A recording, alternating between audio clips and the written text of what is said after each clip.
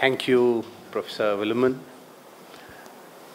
for giving us an enlightening talk on the early pioneers who took the wisdom of the Buddha to China.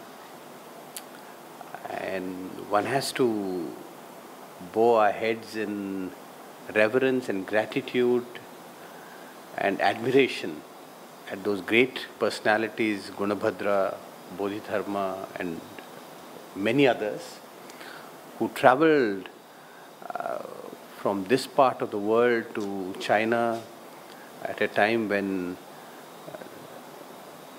traveling was far from easy. And what drove them was to transmit knowledge. They were worshippers of knowledge. They were exploring knowledge. And it must also be said in praise of the Chinese that they accepted this knowledge.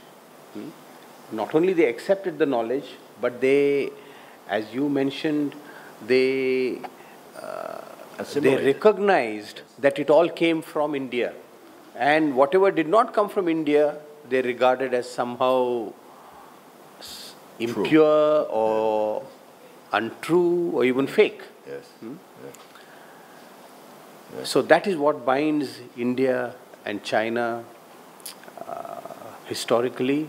And this knowledge is very important for us to build our relations today, because all study of history is to understand the present in light of history and to shape the future to the extent that we can. We would have liked to organize this talk, friends, not here, but in Mumbai University at our newly established Center for India-China Studies, Professor Ji Xianlin Center for India-China Studies. But due to some reasons, we had to keep it here. I want to recognize, Professor, the presence here in this hall of two professors from Mumbai University, Professor Surendra Jondle and Mridul Nile. They've come all the way from the university to participate in this,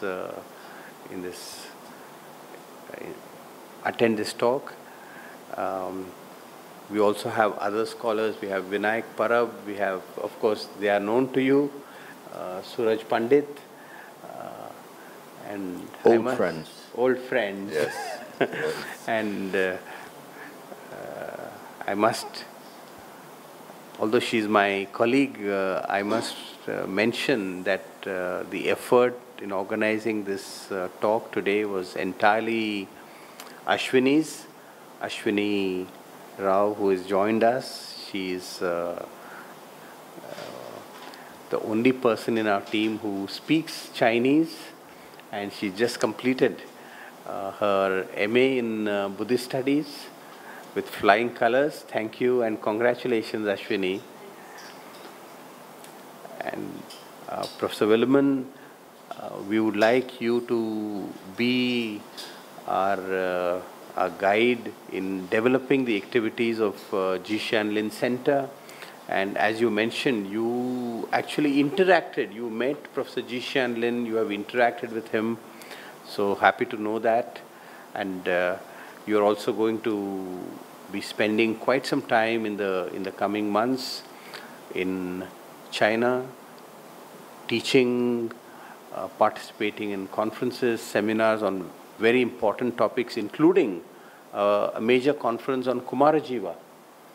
So please be our guide in developing our activities. We have a lot of ideas and ambitions, but it's only under the guidance of Vidwans like you. Vidwan, you are a Sanskrit scholar. Well, I'm an Indo-European. Just to know that you have studied so many languages, it overwhelms us. So keep coming to the Observer Research Foundation, and now that we have another center, you are most welcome. Thank you very much, and thanks friends for coming. We have a small token of appreciation.